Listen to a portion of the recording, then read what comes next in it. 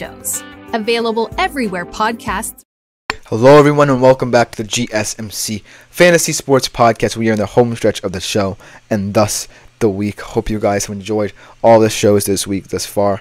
Well, we are sticking in the realm of linebackers, and we are sticking with someone who, if you want a quote-unquote stat pattern in terms of tackles, this might be your guy.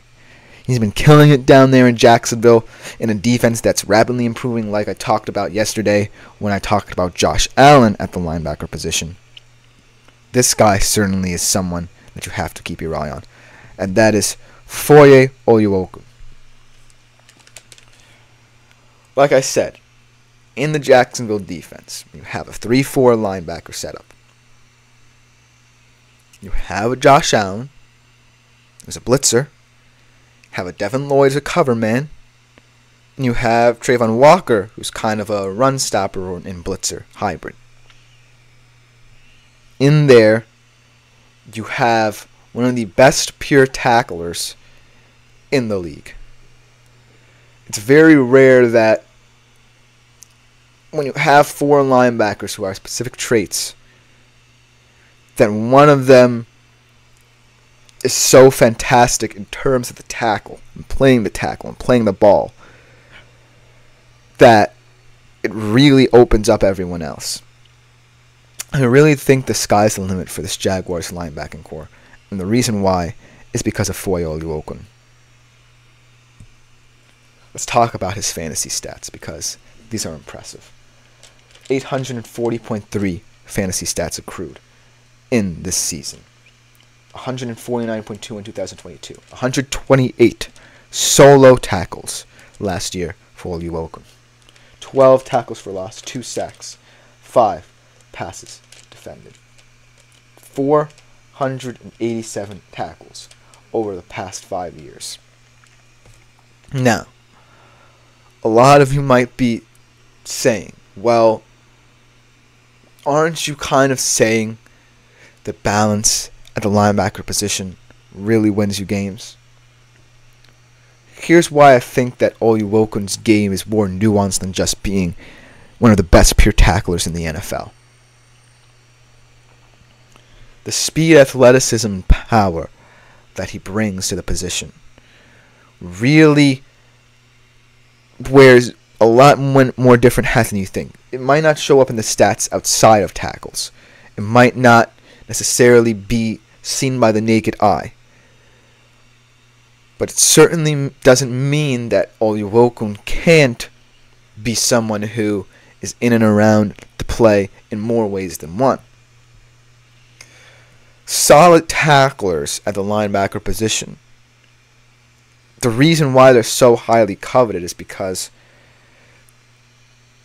especially in 3-4 systems, people know that in 3-4 systems, each and every single linebacker is going to be special. There's always going to be that one guy who is going to have the best stats out of all of them. And I said yesterday that Josh Allen had the best stats out of any of them. But the reason why I also want to mention Oluokun is because Devin Lloyd and Trayvon Walker haven't really lived up to the potential that we know it can have. Devin Lloyd, second year in the league, out of Utah, certainly kind of feels more like a corner to me. He doesn't necessarily, feel like someone who can drop into the blitz.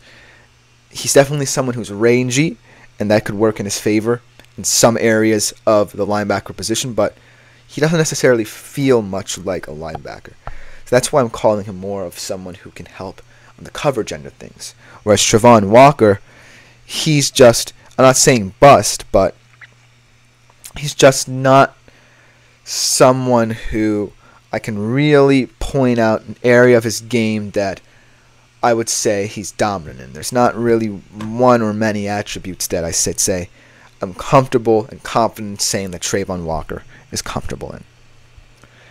So that leaves us with Allen and Oluokun. We all know about Josh Allen, who's going to blitz the heck out of opposing offenses. He's going to get so many sacks. He's going to pad his stats in many different ways. But at the end of the day, I really kind of see him as well as one of those guys who can help in terms of the pass rush as well, because the Jags pass rush is so desperate. And that leaves Foye Oluokun as the second best player in this position. Oluokun is kind of in a weird place, because in the grand scheme of the Jags defense, you're looking at a pass rush and secondary that's kind of trying to get up to the linebacking core's level. So that definitely leaves a lot of confusion surrounding how the linebacking core is going to play. As if you have Josh Allen helping in the pass rush more often than not, and you have perhaps Devin Lloyd transitioning to a more coverage-based role, and you have Travon Walker, who's not really positively affecting either aspect, then how do you view Oluokun? He views himself, I believe, as a pure tackler. He views himself as someone who can stay more centrally and stop running backs or whoever getting to the second level. But it also definitely means that he has the freedom of choice. I feel like his power definitely translates more to the side of the game where he's stopping second level rushers. But at the end of the day, I feel as if Foye Oluokun can become much more versatile than we think.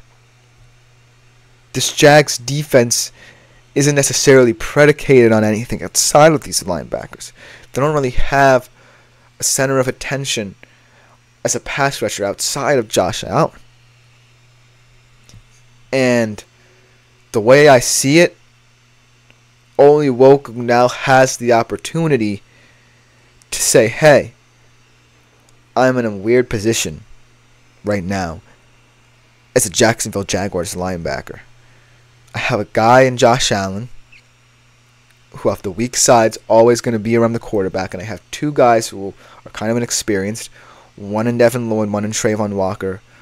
Lloyd certainly feels more like he's going to cover guys, and Walker hasn't really been good for us, so that means I need to step up and decide how I want to play it. I always think that Foye Oluokun is first and foremost a tackler. He's always going to want to be a tackler as well. But I think that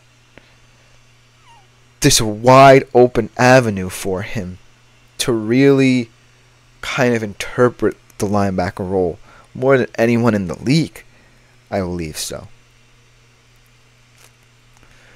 And he's not the best coverage man.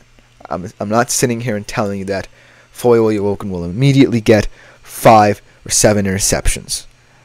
He definitely doesn't feel like that kind of player.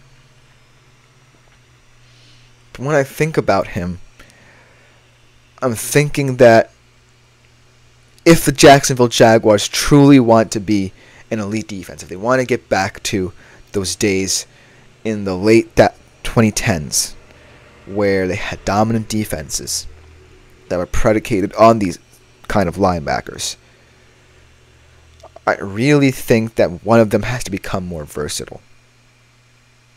I really think that one of them can't just be a one-trait player or a one-trick pony. And I mean, Josh Allen, as the star of this linebacking core, I could have said that he really steps up. But at the end of the day, Josh Allen can play anywhere on the front, and he would immediately be the best edge rusher for the Jacksonville Jaguars. It's weird that he's a linebacker even, because he plays so much like an edge rusher. It's crazy. So that means that in order to get the best out of your best unit, Foye Oluokun's going to have to be the guy.